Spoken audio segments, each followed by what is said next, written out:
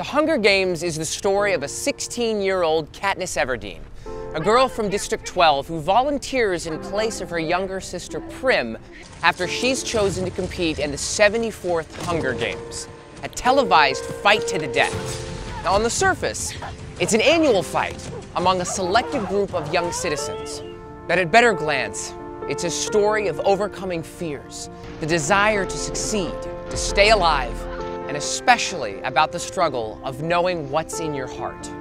Suzanne Collins created the trilogy, and through its protagonist teaches us that when we stumble upon hard times, you don't just give up.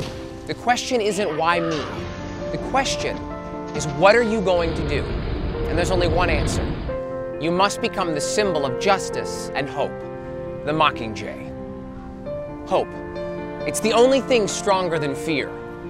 Don't just wait for the whole thing to be over, as Greasy Say says. You gotta go through it to get to the end of it. And what if nobody's there to help you? We mustn't blame others for that which they cannot control. Remember the real enemy. You have to be bold, and you have to learn that some walks you just have to take alone. At the end, you'll arrive stronger and wiser.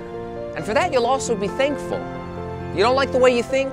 Start a self-revolution, inside and out. You don't like the life you have? Well, change it. Remember, you have the power in you, and while you live, the revolution lives. Katniss wears an outfit in the Parade of Pan Am that gives her the illusion of being on fire, giving her the nickname Girl on Fire. While beautiful, it also reflects the symbolism of the fire burning within.